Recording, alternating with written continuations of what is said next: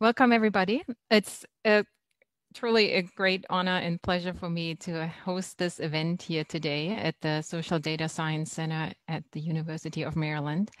We have been planning this particular speaker series for a long time and have been looking forward to talking about the issue of large-scale infrastructure for social data science with our invited guests, but also with the panel members. I do know that around the National Science Foundation, around statistical agencies, not just in the US, but around the world, this topic comes up a lot. We all know that we are in a context where traditional social science data collection is challenged by costs and other things. There's great interest in opening up data sources, and we are fortunate to have here a collection of different perspectives, both from the US and from Europe, from academia and government, to shed some light on this topic. So just a few words at the beginning. We ask each of the speakers to talk for about 10 minutes and present their ideas or projects they work on.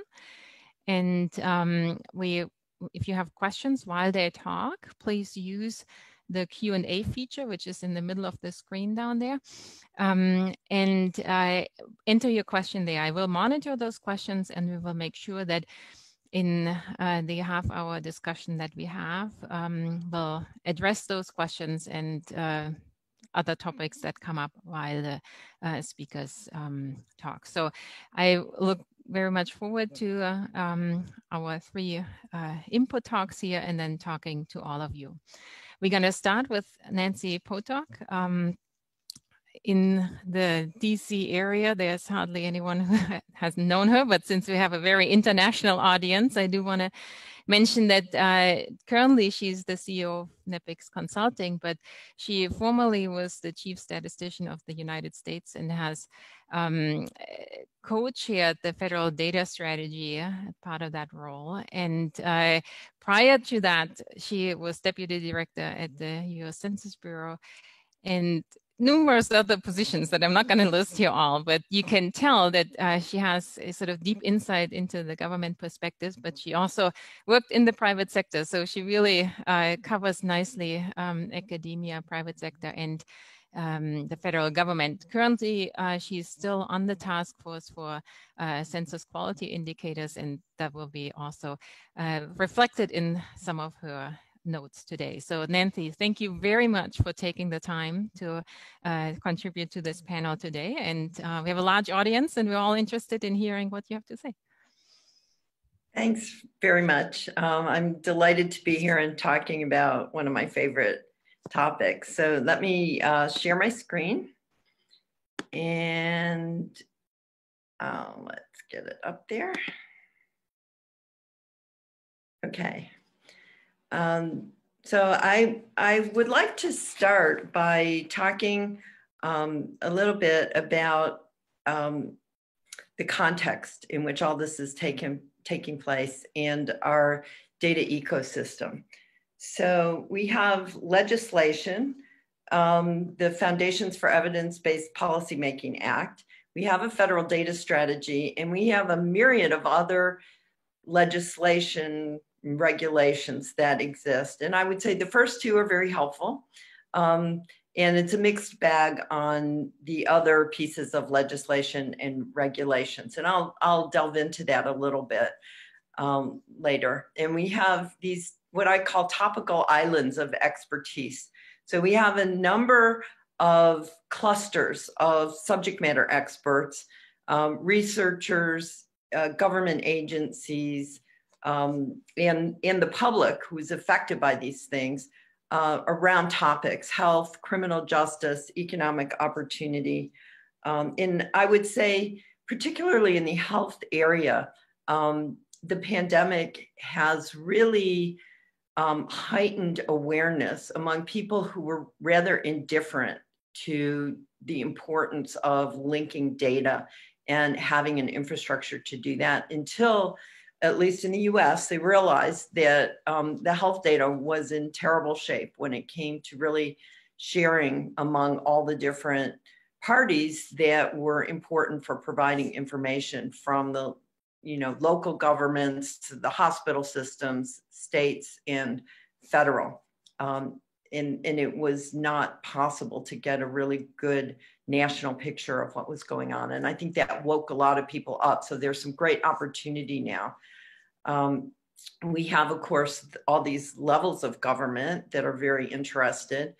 We have academia, and that includes people who are researchers in the topical areas, but also people in data science and computer science, in other technology fields, who are interested in advancing the ability to link data generally.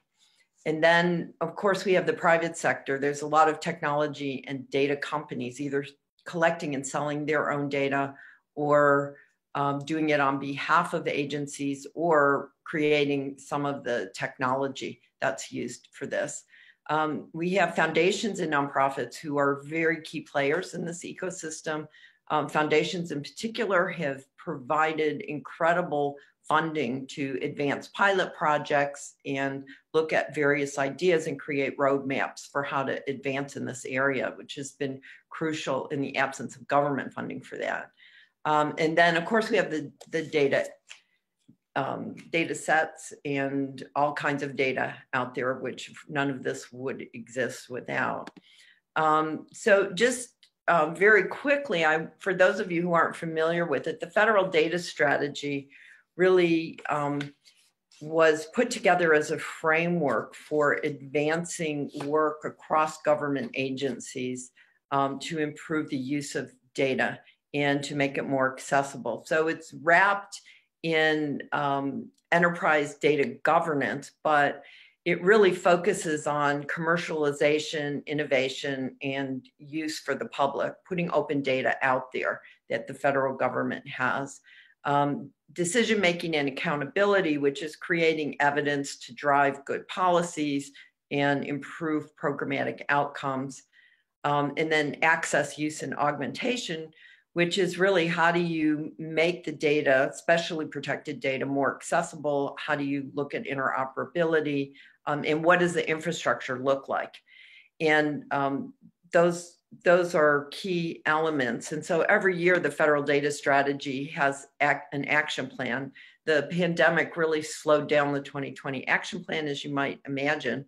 But these are some of the key things: putting together an ethics framework, developing a data protection toolkit for making sure that privacy and confidentiality are adequately protected, measuring data quality, having inventories, looking at the proper role for artificial intelligence and modeling in the operations of agencies, et cetera. So these are very key things for the federal agencies to really move ahead on. And they are moving ahead, but they're, as I say, 2020 really got slowed down quite a bit, and the 2021 plan is not out yet.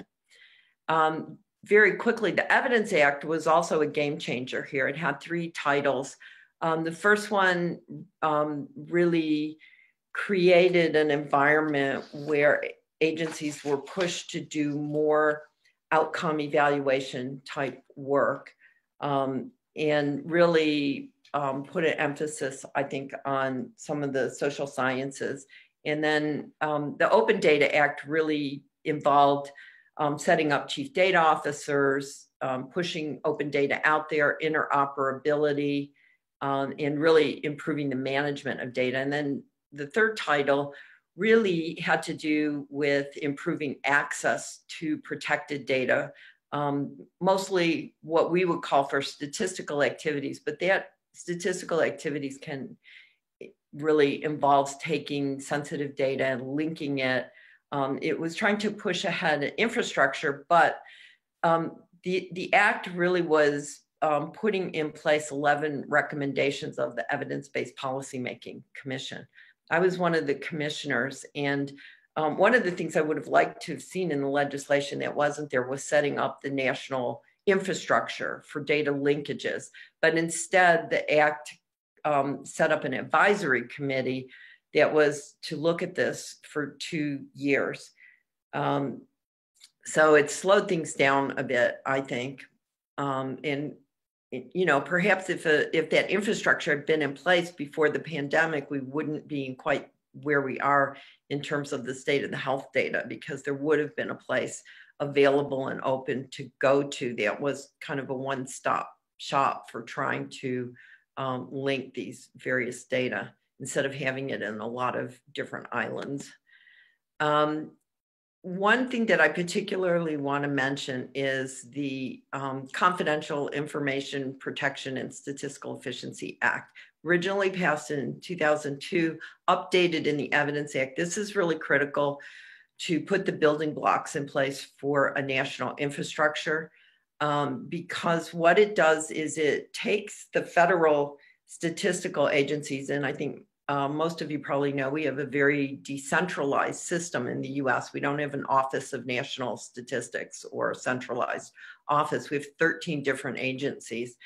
And this provides kind of a uniform approach to sharing data among the statistical agencies. And it gives them a mandate that some national statistical offices in some countries already have, but in the US, wasn't there, which is that if the statistical agency needs data from another agency in order to do its statistical work, it's mandatory for the agency to give that to the statistical agency to link and do statistical activities, unless there's a law that specifically prohibits sharing that particular data set or that type of data from the agency, which was a massive step forward, but we're still missing the infrastructure.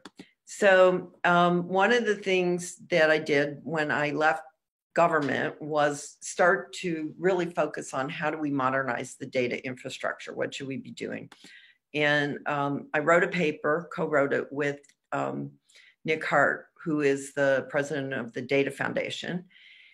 And we looked at various design considerations for how to set up a national infrastructure. And we built on the work both of the Evidence Commission and also the National Academies of Science, which had set up a special panel that looked at these issues.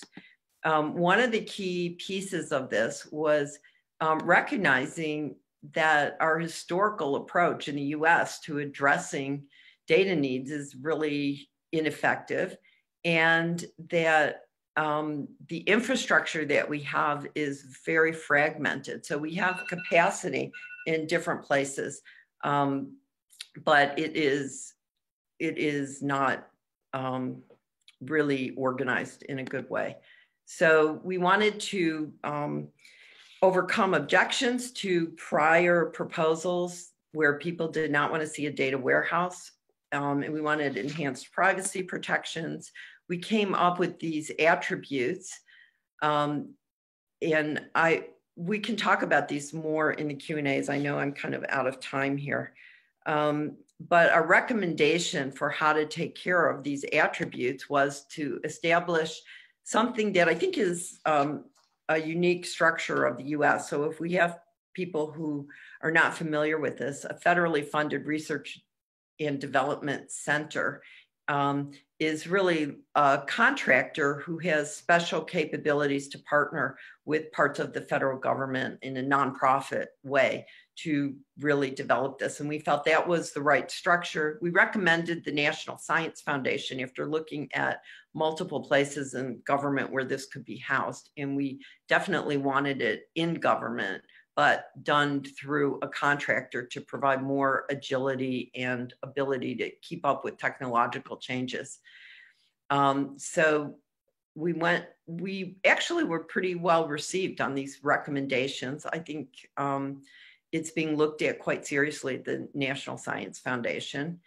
And what I think has to happen now, if this is going to really occur and move from concept to reality, is to address these issues. And we recommended that the advisory committee that was set up by the Evidence Act look at this, but it's moving very slowly. So I think we have to step out and look at these issues of sustainability. How is this going to be funded?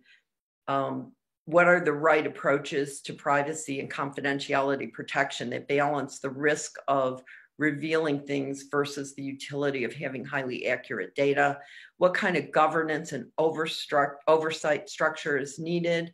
Putting in place an ethical framework. What functionalities should it have? How does it scale up? Is it a one-stop shop? Can it be kind of a place where other types of data linking services can use a standard that's set maybe at a national center, so that interoperability and sharing data becomes a much more standardized type of thing, even if it's not all located through the same facility. How is that center going to keep up with technological advancement? And I think really important. And I think this became very obvious with everything that happened with our decennial census of population this year, the 2020 census, transparency and really being able to see that this is independent, that there's scientific integrity, that privacy is being protected, and it's nothing that's happening there is being politically influenced. So I will just skip through these really quickly. There's state interests. And when I say state, I also mean local and tribal. There's academic interests in having this, and of course the foundations and the nonprofits, especially from the social science and public policy research aspects, funding pilot projects and looking at better outcomes for society. So I will stop there. That's great. And I can attest to everybody that the document cover that you saw there is a document worth reading. I mean, setting up infrastructure is not usually my bedtime reading, but this one actually was fun to go through. And I can highly recommend, in particular, the way they sort of discussed various alternatives. Nancy just pointed out the final recommendations, but the in your country, for those of you that listen from other places than the US, it might be interesting just to see sort of the argument back and forth on in which setting what thing might work. So I highly recommend that. I'm glad, Nancy, you brought up the benefits for researchers and nonprofits or maybe even industry. That's something I would like to come back to when we discuss in the panel. But let's continue with Daniel Oberski. Daniel, while you get set up with video and slides, I will introduce you here briefly to the audience. Daniel is also talking about a big endeavor similar to the things that Nancy pointed out should be put in place, and is in the process of putting them into place in the Netherlands, but coming through academia as a driving force as opposed to government, the perspective that we just heard. Daniel is an associate professor for data science methodology at the Utrecht University, and has been at various other universities in the Netherlands before. He collaborates heavily with the medical school, also in Utrecht, and has taught an associate professorship for data science methodologies in good company here with multiple affiliation and interests. He also spent some time with us last year in Berkeley at the Simon's semester on privacy. So I know that's big on your mind, and we are interested to hear, Daniel, how all of this comes together in what's also called SoDa over there in the Netherlands. Thank you for coming. Yeah, thanks so much, Frauke, for that great introduction. So I'd like to tell you something about what we're doing over here in the Netherlands in terms of social data science. And specifically, I'd like to talk about this project called ODISSEI, which is, I'll explain what it is in a bit. But first, I would like to clear up one thing that I've experienced I need to clear up in these talks. And that's the actual location of the Netherlands, also called Holland, and the fact that we call our language, or you call our language, Dutch. I didn't come up with that, the Anglo-Saxons did, so don't look at me for the confusion And specifically, we are not Denmark. That's a different country. All right, so having cleared that up, ODISSEI is the Dutch national research infrastructure for the social sciences. It's funded by the National Science Foundation of the Netherlands and all faculties of social science in the Netherlands. And you could say it sort of consists of three major parts, of which I'll discuss mostly the first two. And the first one is data collection for social sciences and metadata access. And second is data analysis and innovation services. And the social data science team that I'm coordinating is a part of that second bit. Then we also have, the ODISSEI also has a network and community function for computational social science, but I won't discuss that much today. So in terms of the major topic for today, data and metadata access, there's sort of three main data sources that I'm identifying here, and I'm oversimplifying the project, that are integrated within ODISSEI. Those are the large longitudinal probability surveys that we do over here. Perhaps you've heard of LIS, European Social Survey, the Survey of Health, Aging and Retirement, European Value Studies, Gender and Generations projects. Many of those are also international European projects. Then the Netherlands Twin Register that consists of about 60,000 pairs of twins and their families, complete genetic information, biomaterial, phenotype. And then the sort of main menu item from these things, which is the administrative register data from Statistics Netherlands. We've already heard from Nancy that there are some differences internationally in statistical systems. In the Netherlands, Statistics Netherlands is the agency that's legally entitled to receive data from every level of government, and also has the infrastructure in place to do so, and in fact has done so since 1974. So what kind of data is available in the upper data from Statistics Netherlands for research? It's all of these types of things. You can find more information under that link. Unfortunately, most of it is in Dutch, which is understandable given the fact that you probably need a collaboration with Dutch researchers to access such data anyway. Talking about things like education data, labor, statistics data, income, energy. So data about persons, but also data about companies and households. All of this data, so the service register and the administrative register data that can be linked to the different people in those data collections can be analyzed within the Dutch supercomputing facility Cartesius. It's always hard to find a good visualization of a supercomputer because it's just a bunch of boxes in a room. But I thought it would be nice to show you this picture, especially the one on the lower right, because it's just, even though it's just a picture of a building, this building is actually right next to my house. So I often go running past this. So you can analyze such data within the supercomputer facility. And here are some examples of already completed pilot projects in the time when we were still setting up ODISSEI. Like I already mentioned the Netherlands Twin Register. One thing that people that make use of the genome-wide association data to study associations with inequalities of healthcare costs. Another interesting project was the integration of geospatial data with social surveys. That's on the right.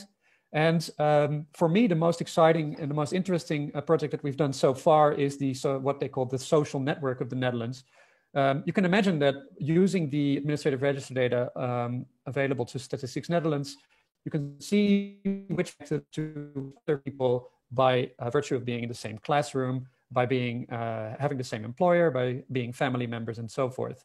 And in fact, Statistics Netherlands can do that for all residents of the Netherlands, including some of the people who are watching, I saw right now.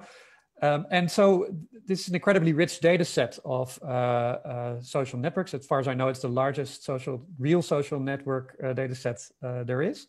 And of course, you can link your own social scientific data connection to that as well in the secure computing facility. That's very exciting stuff. So that's about data and metadata access. There's a lot more to say about that, but I'm giving the highly simplified version. The part that I'm coordinating is called the Social Data Science team, which is part of the sort of data analysis and innovation services. And we just got started, just like the rest of ODISSEI in 2020. But here's some examples of things that we've been doing so far. We're making, at the top right, you see this automated systematic reviewing, which is that we're making a program that we made to help people do systematic literature reviews using machine learning, available for social scientists. You can read all about that we recently published a paper in Nature Machine Intelligence about this that you can read about in the DOI. Another interesting project that we're doing is called Bias Correcting Crowdsourcing Project using OSM Enriched. It's about pulling in location and geospatial information data from OpenStreetMaps and other online data sources into, for example, social surveys, but could also be in this case application to crowdsourcing projects. So that's where usually natural scientists use people to collect data. In this case, it was a data collection project on plastics in Leiden, which is one of the cities we have over here. And people were counting where the plastic is, but you can imagine that if you use people to collect data even though it's natural objective science, those nasty people are bringing in their selectivity and measurement errors as usual. And so we need the same kind of correction methods, bias correction methods that we need for regular social surveys. For example, people count only in places where they happen to be. And so if you use a certain type of person, you get a certain type of result from a crowdsourcing project. And so we made this R package OSM Enriched to do that. Another project that we're on together with Rasmus in Rotterdam is the Dutch version of an American project, the Opportunity Atlas, where we're using administrative register data again to show the differential in opportunity across different social classes. So our main purpose is to provide services for the Dutch members of ODISSEI, but we're also very interested to collaborate internationally. And so U* means that if you like to make use of the facilities of ODISSEI, at the moment, that's only possible through collaboration with researchers who are a member of ODISSEI. But fortunately, most social scientists in the Netherlands are a member of ODISSEI. So I'm sure you'll have no trouble finding us. And if you need more information, I'm very happy to talk to any and all of you. And you can find my contact information down there and my Twitter handle and other things. So that's it. Thank you. Thanks, Daniel. Fascinating. This is what we hope to have in place elsewhere, and here it is. I can already tell you now, ask you later on who's doing all the hard work and the linkage and how big is your team, because some of us are wondering what to put into place when we apply, for example, to NSF to make something like this happen. So looking forward to have that discussion and see how feasible is this outside the Netherlands without as strong of a statistical system as you have. In the meantime, before we get to that panel, I'm very glad that I can introduce our last set of speakers. Laura Stapleton is kind enough to share her perspective, or UMD perspective, I guess, together with Tracy Sweet on the Maryland Longitudinal Data System and Data Integration Project. Laura Stapleton is Associate Dean and Professor here at the University of Maryland.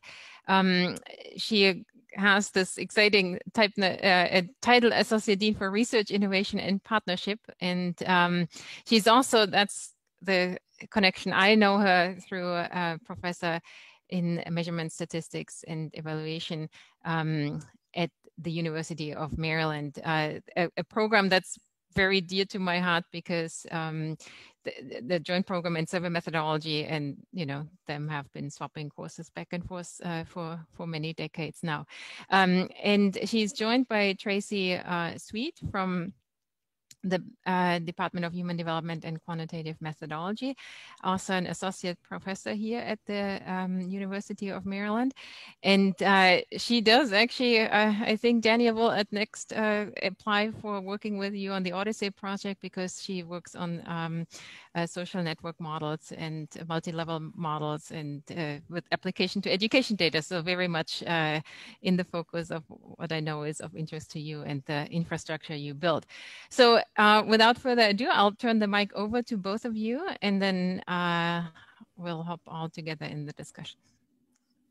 Thank you, Frauke. And I apologize if the screen is going in and out. I'm having issues with my presentation. So I am the former Associate Director for Research for the Maryland Longitudinal Data Systems Center, and Tracy Sweet is the current Associate Director for Research. And we're teaming up here to provide a bit of a case study of the things that Nancy was talking about in developing linked data across systems. And please tell me if the slide changes. Has it changed? Yes, it has. Thank you. All right, so today I'm going to share with you the history of this case study, this Maryland Longitudinal Data System, and whet your appetite about the data that are housed in here, and just a mention about how those data were linked. And then we'll end with a couple of current projects on synthesizing the data and applied projects for policy. So the Maryland State Department of Education had received federal grants. So many states around the country, the US, received grants to set up state longitudinal data systems. And this usually involved the K through 12, the elementary and secondary education data. In 2010, our former governor, Martin O'Malley, was really keen on combining data across the educational system. And so the state of Maryland passed this law 10 years ago to create a separate unit of state government that contained both the elementary and secondary data, the post-secondary data from the Maryland Higher Education Commission, and earnings information from the Department of Labor Licensing and Regulation, so 3 different state agencies. And so 2 years later, they submitted this request for proposals to house the center. And so several different places submitted proposals, and the University of Maryland College Park campus and the Baltimore campus submitted a joint proposal. And as Nancy brought up, who runs this sort of integrated data system is a big question. And the 3 agencies that were required to provide the data also submitted a proposal. And the governor's office was interested in combining those 2 so that we have academic researchers, as well as the agencies that know the data best, combine efforts. So in fact, we did combine efforts, and the MLDS Center opened in 2013. And really, it took probably more than 2 years to get data in such a good condition that they were reusable. This was the original organizational chart, really, of the MLDS Center, and it's similar to where it stands now, but there have been improvements. So there's a governing board made up of a variety of stakeholders around the state, including parents, teachers, the heads of the agencies that provide the data. There's an executive director, Ross Goldstein, who has been in that position for many years, doing a wonderful job.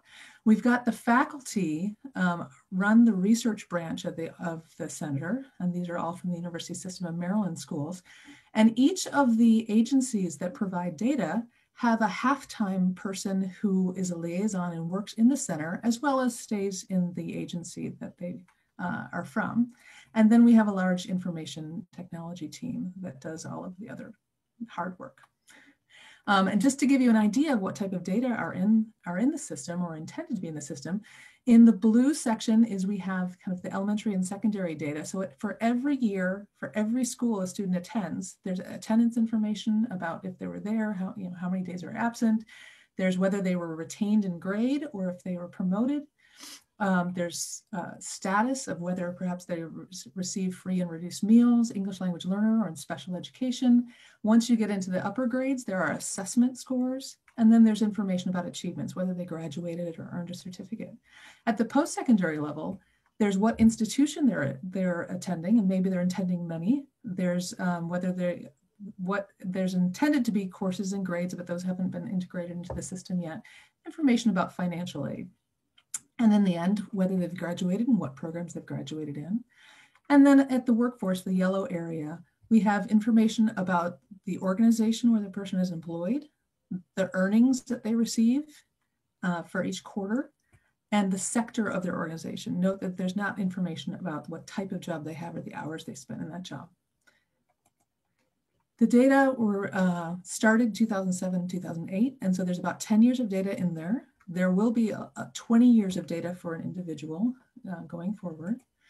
And so for these three data sources, information that are, PII data, our race, gender, citizenship, the SACID, that's the elementary secondary ID value, social security number, first name, last name, if it's there, and birth date, are used for matching. And the matching was highly successful, but not perfect. And so for some folks didn't have SSNs, or we weren't sure the SSN was correct. So there's approval to bounce the data against the Motor Vehicles Administration just for SSN verification. Once those data are linked, that information is removed, it's behind a firewall, and there's a new ID in the system. So there's a great Venn diagram that's on the website showing you how much data are in the system and where the overlap is. And this center is really focused on these overlapping areas. It is not designed to answer questions about the labor force per se, or in earnings per se. In fact, the only labor records that should be in there are those that match to either the post-secondary data or elementary secondary data. All right, so accessing the data. So by law, you had to be staff to access the data. Over time, the board has developed a policy, however, to have temporary staff appointments if a research plan is approved, and there's an explanation of how that happens. But in order to allow more people to at least use these data in some way, we received funding for what's called the Synthetic Data Project. And so the US Department of Education in 2015 provided us funds to see if we could synthesize the data. And we looked at full synthesization. And this was joint work of a variety of players. And we had three overarching goals. One is to create a gold standard file that is a bit like a data warehouse of variables that have been well vetted, and then creating synthetic replicates of those, and examine whether we can in some way contain or include cluster-specific variants, because education data naturally are nested within organizations, and the employment data are within organizations. So the goal of that project was that. And if you're interested in that, I can talk later about that, but we don't have time to go into detail on that. And I'm going to turn it over now to Tracy, who will explain a little bit about current projects. Great. So here's just a short sample of the most recent external research projects. And these are all found on the MLDS Center website. So things, for example, looking at the effects of high school career technology education, looking at the effects of a need-based grant aid for college students, looking at how concentrated poverty in terms of schools and students impact outcomes. And of course, there's a specific health career technology technical education program. The thing that I want to focus on, and then we'll go into a couple of these in detail, is on this cross-sector research. So all of these studies really look at the effects of, college graduation, college attainment or college enrollment, as well as workforce outcomes. Okay, sorry, Lara, next slide. Okay, so for example, the high school career and technology education study looked at high school graduates during 2 academic years, and basically studied whether or not they were more or less likely to enroll in 2 or 4-year colleges than graduates that were similar. And so what they found is that students, these graduates that participated in these career technology education programs were more likely to enroll in 2-year colleges, but less likely to enroll in 4-year colleges. And similarly, they found that they had higher average wages in terms of earnings 6 years post high school graduations. The next one, and then we won't go into all of them. We'll just go into this, we'll talk about this one. So this is a study on need-based grant aid. And so the Maryland has an educational assistant grant called the Howard P. Rawlings EA grant. And this is for students who are in financial need and they need to be bachelor's degree seeking students. And the grant is for $3,000 and it can be renewed annually. And so the object of this study was to look at what is the effect of receiving this aid. So if I were to look at students that received the aids compared to students who didn't receive this grant, what we found is that these grant recipients were more likely to persist through the fourth year of college. They're more likely to have graduated within 5 years, and then they also had higher wages post college graduation. We don't really have time to go into the other slides, so I'm going to skip those. But I do think I did want to mention a couple things really quickly before we close out. One that is the center is moving toward looking at potential for looking at cross-state linkage, or looking at students that leave the state, looking at people across states, and that would be that's something that hasn't happened yet that I think might be in the future, as well as looking at linking people across additional sectors. So right now we have K-12 higher ed and labor and licensing, but there are other agencies in the state of Maryland that have data, and so looking into avenues of even broadening kind of the work that the center is doing. But I'm going to stop there, and thank you, Great. everyone. Thank you, Tracy and Laura. And I ask Nancy and Daniel to come back up to the podium, meaning turn on their camera. And I noted a couple of questions, but I see that Ed Summers already posted one of them, and this dovetailed to what you just said, Tracy, on the expandability. I think you both mentioned in the talk that the PII properties are removed after the record are links. And so the question of growth is there. And this is also a question that then afterwards I would like to hand over to you, Daniel. How is that happening at ODISSEI? How do you link the data from the various sources? Not all of the surveys probably have the proper information to do that linkage. So both of you, if you could share how you do that. I could jump right in quickly and say, no, the identifiers are still associated with those records. They're just behind a firewall that only like 2 people can see. So if there are additional data that, in fact, an external researcher may want to bring in some of their own data, for example, if there was a program that they knew ran a specific year in high school and they wanted to compare those who were in the program versus those who were not, they could bring the SSNs and that program information with them and have them linked. Great. How is that done in the Netherlands, Daniel? And how many people are doing this? I mean, Laura, you gave us a little bit of a sense of the size of your team, but this can be a lot of work, I would suspect. And it doesn't look like people are paying separately for the linkage efforts. So, Daniel, how are you guys doing that? Well, I severely simplified the way that ODISSEI is set up. And so the answer is incredibly complex, but if you're asking how surveys are currently already linked to Statistics Netherlands microdata, then that's done routinely, let's say hundreds of projects every year, maybe around 1,000 or so. And an example is in the list panel, which some people may know. Well, there is a personal identifier for each person, and all the data is sent to Statistics Netherlands, and they do the linkage. And basically, they have entire teams which are dedicated to doing these kinds of things. And there is a lot of experience with that kind of thing already for many years in the Netherlands, because we've been doing register-based, fully register-based census since the 70s. In fact, there's only one country that went before us, and that is Denmark again. So there is a lot of, there's a huge infrastructure behind that.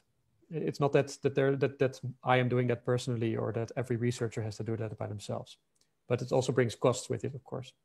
Exactly. And so I guess this goes to all three of you. I would like to ask, on both sides of that coin, having either be at the center of planning this for the entire US, or in the midst of doing it for the state of Maryland, or in your case for the Netherlands. Is that about the size of the state of Maryland? We have to check on that. What needs to be in place for it to work? I mean, data centers have been built, many times, or attempts like this have been done many times. What are the key ingredients for it to work? And when does it not work? I mean, what's the risk if someone were to undertake this, or, country or state gearing up to do it? What's sort of a guarantee for failure? Can you speak to that? Maybe Nancy, start. Sure. In our paper, we identified several things that we thought were ingredients for success. And, governance is a really important piece of this that I think is overlooked. And especially in the US, with a very decentralized system and not a clear path already forged in terms of deciding critical issues and having a lot of input from the public and from data users. So I think governance and oversight and how that is structured is really key to getting people to support this idea, because without that, and without assurances, let's say, to the privacy community, but without restricting access too much, I think it's very difficult to get this off the ground. But once you can co-opt people to this idea and they start to trust it, and you can demonstrate benefit by understanding outcomes to various programs and interventions in people's lives, and they can really start to understand the value of the data, it gets down to the nitty-gritty of,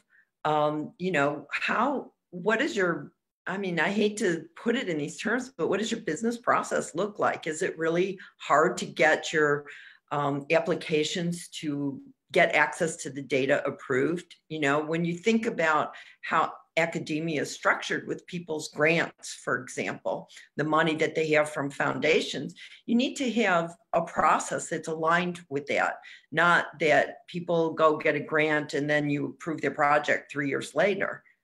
So aligning the business process and the governance structure are just kind of basics that you need to do. But then there's the whole,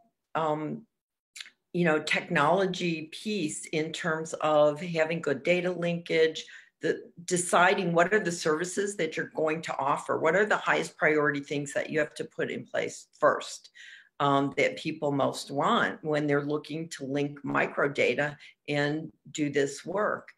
And so prioritizing the ability to deliver that. And I think there's a whole set of things that go with setup. And then there's another whole set of things that go with operations and ongoing, how do you keep improving, and continuous learning, and making sure you have a pipeline of people who actually can both do this work both outside the center, but also provide the services inside the center that are going to keep up with what the demands are.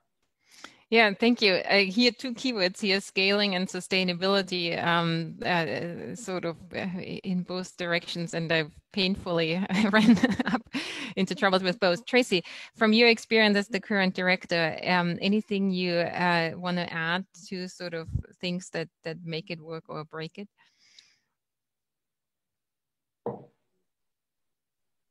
Sure. So just to clarify, I'm not the current director. Oh.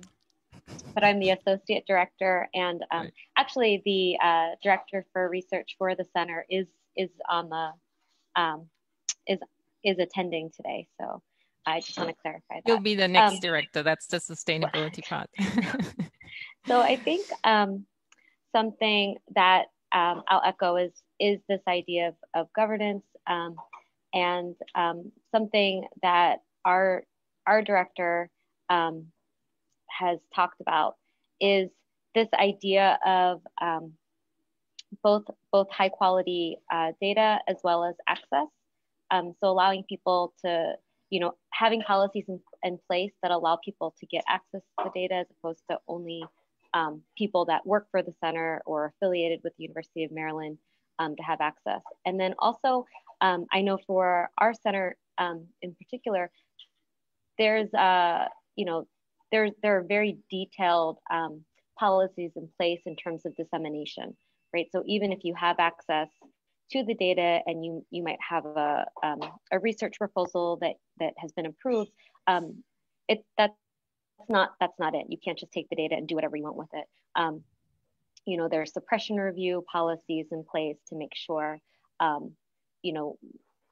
what you're going to be then sharing with the public has been reviewed for privacy concerns. There's also, this push to make sure the work that you're doing is actually going to reach the policymakers to serve the goal that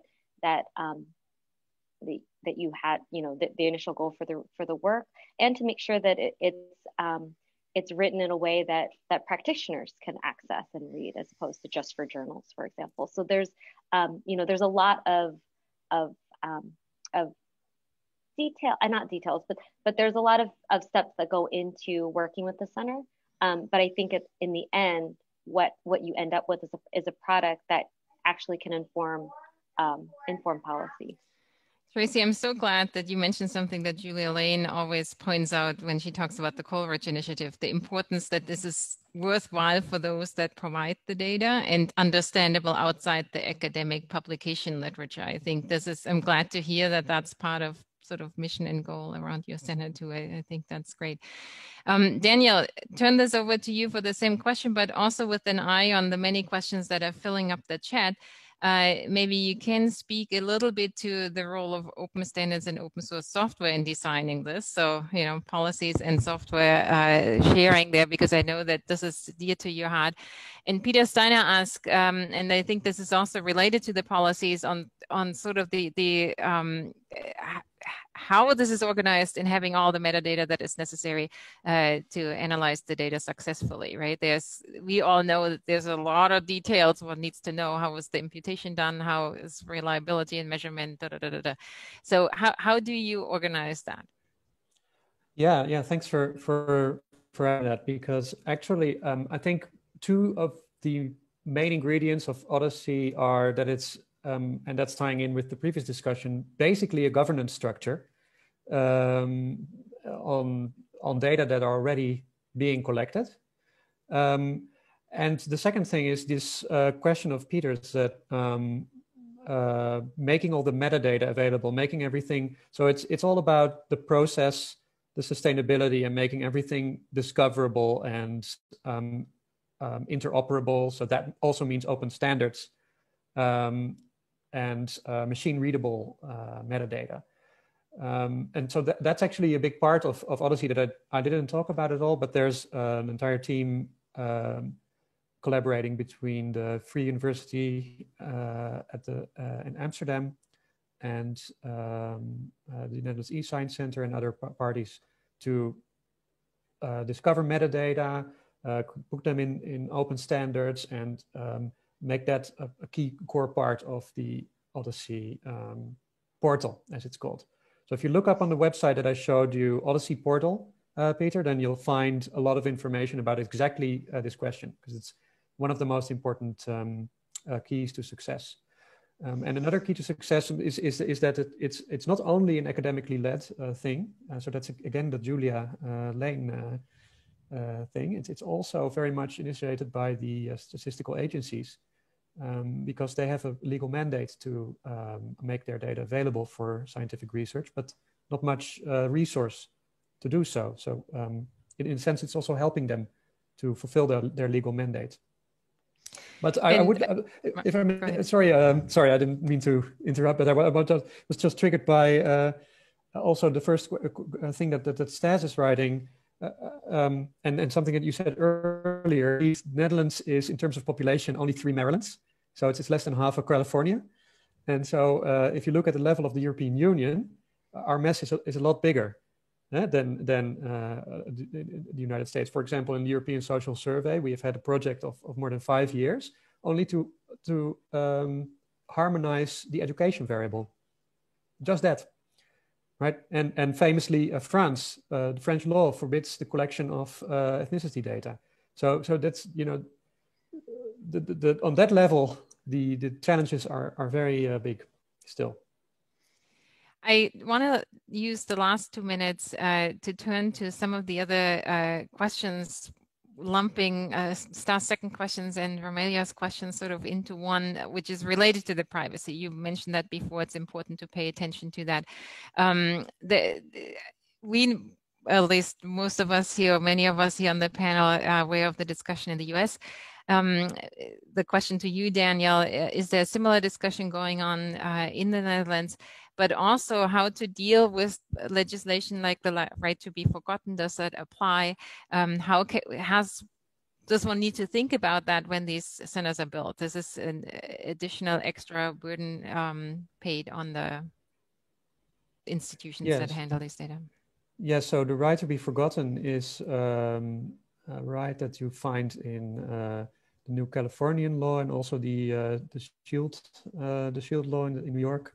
And some other new bills around the world, and they're mostly inspired by the GDPR.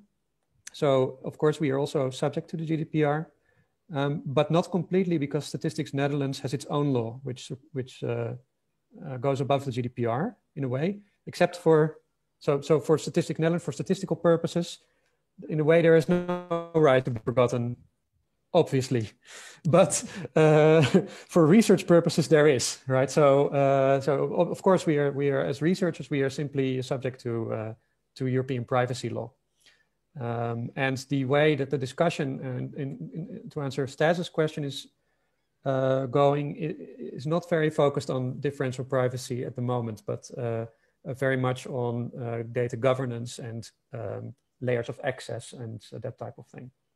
So much more on the Coleridge end of the spectrum than the differential privacy one. We're right on time, and you know, being a German host, I do need to hold us accountable to that. But I want to encourage all of you speakers to type the answers into the Q&A in more detail, and those that ask the questions to hang on a little bit. If you have other questions, post them now. I hope that as we all start our next meeting, we can still sort of monitor what's going on here. And I do want to thank all of you, Nancy, Danielle, Tracy, and Laura, for coming and adding to this lively discussion. I hope it's inspiring for those who want to build infrastructure, or at the very least, use the ones that you guys are in the process of building. So thank you very much. Big round of applause from me here for all of us. And so thank you for coming. And thank us all for attending.